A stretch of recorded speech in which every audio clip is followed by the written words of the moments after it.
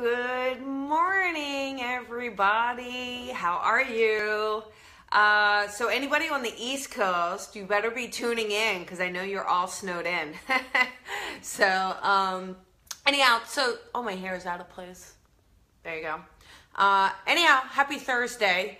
And today I thought we would talk about boundaries, setting boundaries, looking at your boundaries, all of those things that we're not honoring in ourselves. And how do we do that? And how do we find that courage to say no, but not really upset everybody in our lives?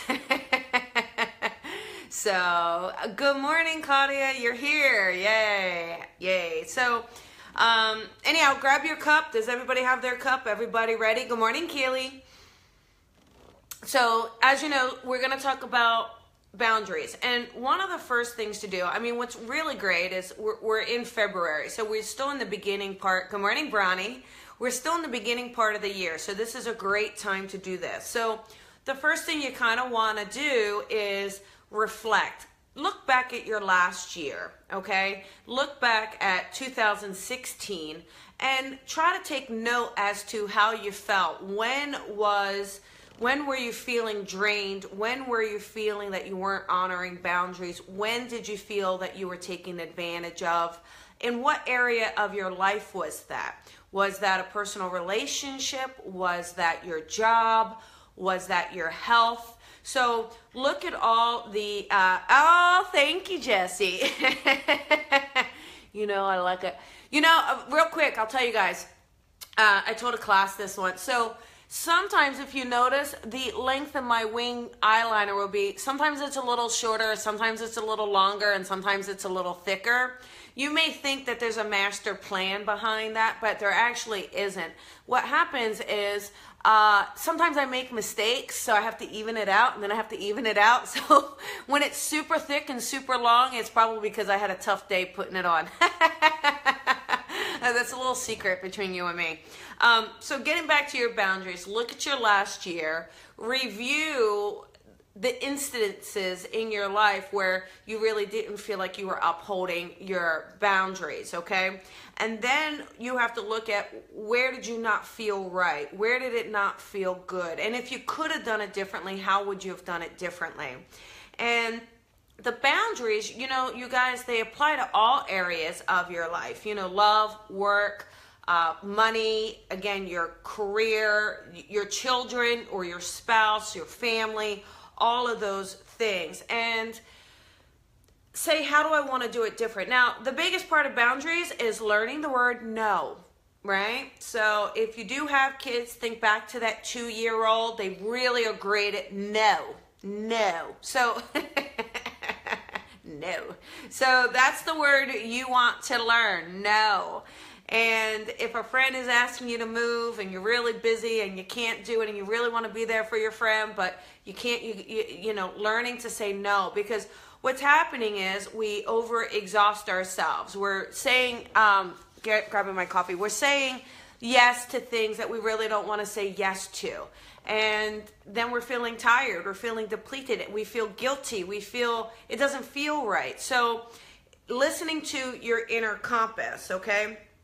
That compass, your intuition, your guide, your gut, listen to that. If it's not feeling right, just say no, and honor that and be okay with that. And you know, some people are going to be upset about it. You know, people are going to be upset about it, and they're going to be mad at you, especially if they're so used to you saying yes all the time.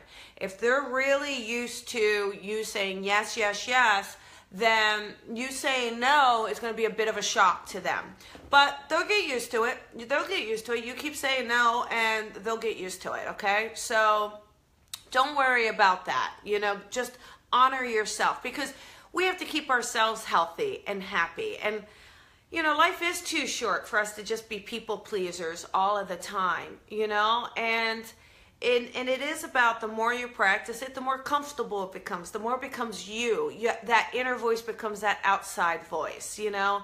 Yeah, Angela, I mean, we all need to learn how to say no. I've gotten really good at it over the last couple years. Oh, thanks for sharing the video. Thank you. I appreciate it. And I say I will get back to you on that. Oh, that's good, Suzanne. See, that's a great way to do it, right? Oh, I'll get back to you. My least favorite, though, the one thing, I'll tell you what, I asked someone to be on my radio show, and she replied back, oh, yeah, let me check my schedule. Okay, that is so LA and so superficial. I mean, that is just, you know, I mean, if you're a friend with someone, don't tell them you got to check your schedule. Who are you, right? Be authentic. Just say, you know what, I don't know, let me look, I'll let you know, or, you know, would love to, let me check it out. Thank you so much. Anything like that, you know? So we don't want to be better than, you know, we don't want to be, that word, what's that word I'm looking for? I feel like it starts with a P. Pretentious. You know, you get excited when you remember the words. But, you know what I mean? You just, you know, especially if it's your friend, you still want to be that friend. You don't want to be a jerk to your friend, but you do want to exercise no when you need to say no, you know. Just, I'm not feeling great, or really love to. Yeah, see, Suzanne, you got it. But really, if you can be honest, that is the key. It's about being honest and with yourself, and then having the courage to be honest with those around you, and setting those boundaries kind of releases that, gives you a sense of freedom, makes you feel better, makes you feel stronger, okay? And it allows you to live in your truth. And if you're at work, I mean, work is a big one. I always felt that my boundaries had always been tested at my old job in tax accounting. Now, certainly you can imagine they get tested in this work between clients and students and peers, and we're, you know, that is the goal of Spirit, to say, let's push you, let's see what you want. We can, you know, when you're of service, you can easily have trouble living your truth and upholding your boundaries. But the more you can do it, the better. But at work, especially if you kind of have like a 9-to-5 job, you know, an office job, I think they are notorious for dumping more on you, dumping more on you, dumping more on you. You know what I mean? Dumping on you like crazy. Oh, can you handle this? Oh, do you mind taking that one call? Oh, do you mind? Because they're not paying attention to what they're giving you. They're just knowing you take care of it. They're knowing you're going to say yes. So everybody's always going to go to the yes person before they go to someone they don't know who is going to say yes. So don't always be that yes person, because if you are, you're going to be more of it. You're just going to pull in more of it because they know you're not going to say no, right?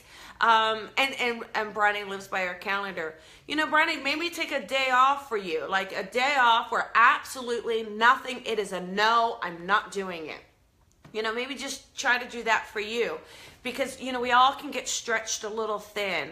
And, you know, when you're stretched thin, you also, you know, don't feel as happy, and you start to get sick more often, and you start to feel like, what's the point? Am I having any fun? So anyhow, I think I'm going to do a longer live stream on this with actual steps that you can take, and I think I'm going to try to do that Tuesday. But keep an eye on the professional Facebook page. I'll post it. It's going to be free, but we're going to go step by step, literally what you can do, things you can do to kind of make this 2017 a lot better, a lot stronger, a lot more honoring your boundaries, upholding them, and making those changes we need to make. Because this is about us having joy in this physical realm, and we can still bring joy to others. We can still be there for others, but we can also uphold our boundaries and have our own sense of fulfillment while doing it, okay?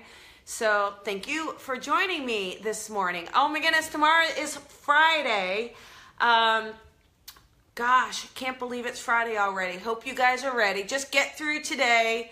Hopefully this cheered you up. You have a little daily dose of inspiration here with me. Thank you so much for hanging out. Thanks so much having your coffee with me. I really do love it. And I'll see you guys tomorrow. Talk to you later. Oh, thanks, Julie. Love you too. Bye.